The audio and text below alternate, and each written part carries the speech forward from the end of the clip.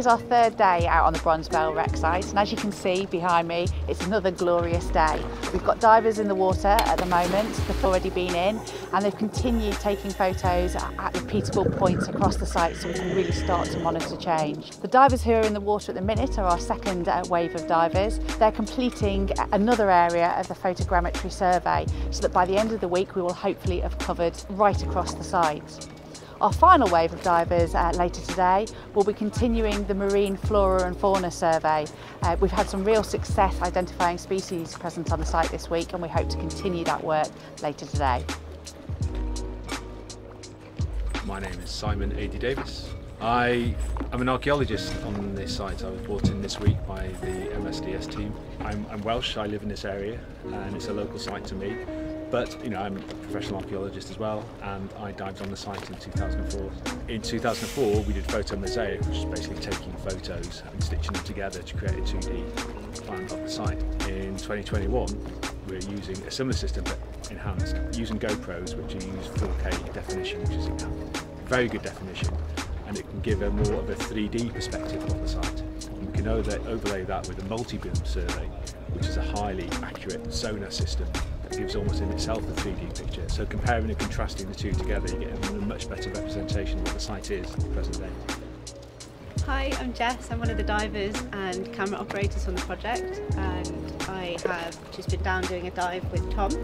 We've been trying to find the right locations to reconstruct plates that have been done previously.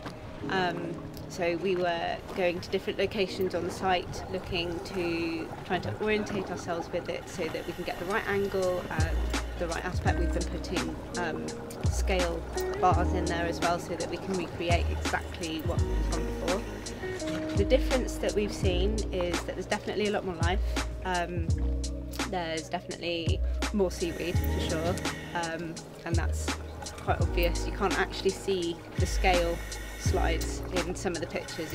We had to wait for the current to go in a certain way to wash the seaweed in the opposite direction just so you could actually see the scale slides. Because this site is protected, I don't think it gets a lot of traffic, so there aren't normal divers going and changing the pH of the area. They're not like ripping things up. There's actually quite a lot of life. We've got lobsters, there's dogfish, all sorts of states, all sorts of different generations of fish. There's lots of juvenile bib and grown bib, lots of corkling wrasse in different stages as well. It's really nice to see so many fish on a wreck actually.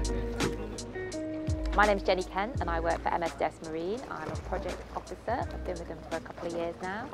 I'm a diver, I'm a maritime archaeologist, and I specialise in heritage crime on underwater sites. I used to work for a company called Wessex Archaeology, and at the time they had the contract from the government to go and look at all the protected wrecks around the UK and do whatever needed doing. So we visited Talabont in 2004. We did like a condition survey. We took a lot of photographs because the visibility back then was at least 10 metres. And we've taken photographs of all the marble mound. There was kind of panoramic shots. There was site-specific shots on the end of cannons, on the cascabel, on the muzzles, on the trunnions, on the anchors. So we managed to build up a little mini mosaic, even back then, before photogrammetry was even a thing. So we've got a lot of stuff that we can compare it to today. So today, one of the divers is down, and one of the tasks is to kind of replicate those photographs so we can see how the flora and fauna has changed on the guns, if the guns have changed position, if there's any active corrosion. It's a really good way of monitoring the sites. And then if people want to come back next year or in 2 years' time, in theory we'll track those points using Track Diver Survey, and then they can go back to those points and they can replicate the photos again, and eventually over time we can build up a bigger picture which helps with management of these sites. Okay, so one of the things that CHERISH have asked us to look at is the climate can change and conditions of the site, kind of the storminess. And one of the things we're going to look at and measure that by is looking at the flora and fauna on the site, so the different types of seaweed.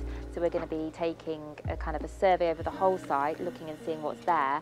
And then again, this can be replicated in a couple of years' time or even next year, and just to see how the site's changed. We're taking pH samples daily, kind of on the surface and underwater at the bottom of the site, We're taking temperature measurements so we can see if the sea is warming, and then again these can be replicated and we can build up a bigger picture of the site which will help to manage it properly. So here I've got some examples that divers can take down to have a look at. There's all sorts, I mean, we've already seen a barrel jellyfish. When we were here in 2004, we had loads of these going. They were like ping pong balls. You have to push them out of the way. There were so many. They don't sting. But there's lots of different ones on the site. And we're going to be building up a picture of kind of what's down there as part of this survey.